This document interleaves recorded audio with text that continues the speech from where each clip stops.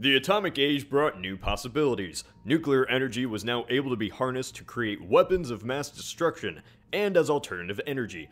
The Soviet Union constructed nuclear power plants across their territories in an effort for clean energy and power, and also perhaps for some bombs as well. However, that effort exploded in 1986 in Ukraine. A catastrophic meltdown of a nuclear reactor released lethal radiation into the surrounding area. The incident led to entire towns being evacuated, never to return. Today, the Chernobyl disaster has become symbolic with the bleak effects of radiation, what man can do to the environment, and the closest glimpse to a nuclear apocalypse. Now this spurs the question, what would the world be like if the Chernobyl disaster never happened? Would atomic energy be perceived differently in this alternate timeline? Could there be other political and historical effects as well? But first, some context for those unfamiliar with the Chernobyl disaster. What is commonly known as Chernobyl was actually called the V.I. Lenin nuclear power station located near the city of Chernobyl. Today, the station is now simply known as the Chernobyl Plant. In Soviet times, it was constructed and directly under the jurisdiction of the Moscow government itself. The plant was located in the city of Pripyat, which was constructed in 1970 by the Soviet government to house plant workers. On April 26, 1986, the lives of the citizens of Chernobyl, Pripyat, and countless others would be changed forever. In Nuclear Reactor 4, a routine safety test, ironic I know, was performed horribly wrong, as the normal safety protocols were bypassed, leading to the core itself exploding, destroying the roof, and sending graphite from the reactor across the area. The cause of the disaster can be for numerous reasons. The flawed design of the reactor and human error all played a part. Firefighters were sent in to deal with the fires caused by the explosion, and they stepped into a radioactive hotspot. The effects were immediate. They could feel the pain on their skin, their bodies facing the full force of nuclear radiation. And all 31 would die from radiation sickness just months after. Within the day, the people of Pripyat began feeling that something wasn't right as well. Vomiting, dizziness were all symptoms beginning to be felt as the radiation fell down upon them. The next day, evacuation orders were given to the surrounding area, including Pripyat. Buses were driven to move people to areas outside the immediate radiation zone. Communist Party messages blared from speakers in the town, telling the civilians to leave their belongings.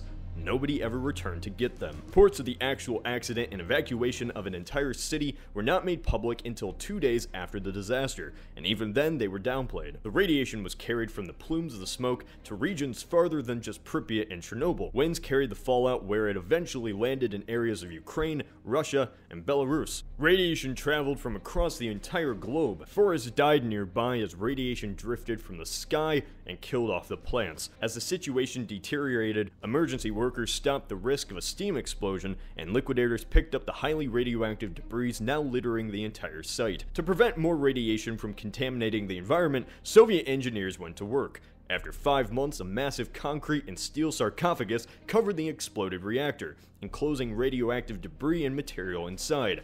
This structure has helped prevent any radiation from further doing harm, yet in many areas, the environment was a shadow of its former self. So what would this alternate timeline be like if the Chernobyl disaster had never happened? Well, one obvious effect is that areas of Pripyat, Chernobyl, and other surrounding villages would continue to be inhabited by people. The Chernobyl exclusion zone would not exist. The Soviet Union still falls. It was suffering from far too many problems to stay afloat. However, it actually takes longer in this alternate timeline. The Chernobyl disaster affected the non-Russian people's relationship with the Soviet government. It opened to many eyes that the Moscow government would rather protect their own interests than the immediate health and safety of the people. The Chernobyl facility was directly run by the Soviet government. The government was responsible for the operations of the plant, the emergency response, and notification of such an emergency, all of which were failed by the Soviets. The scale of the catastrophe was downplayed at first, the classic Soviet way, but consequences between the government's words and the effects led to more disillusionment and distrust among the people of Ukraine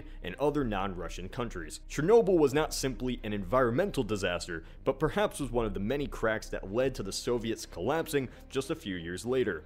It was a symbol of a bloated, dying communist government on its last legs. What about the future of nuclear energy? If the Chernobyl disaster never occurred in this alternate timeline, would we see nuclear power plants overtaking coal and natural gas? No.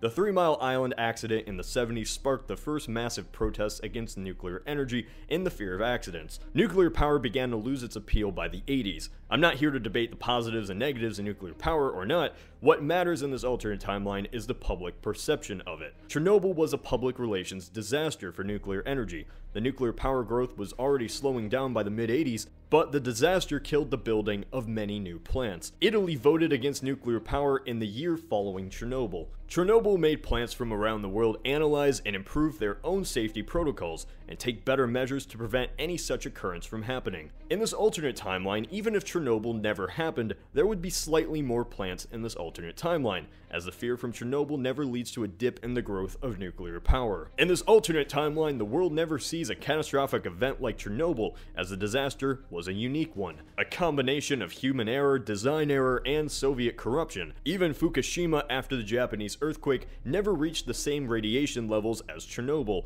but that was simply because of the nature of the design. What do you think the world would be like if Chernobyl never happened? Say in the comments. This video idea was suggested by Patreon contributor Arthur D. Gonzalez Martin.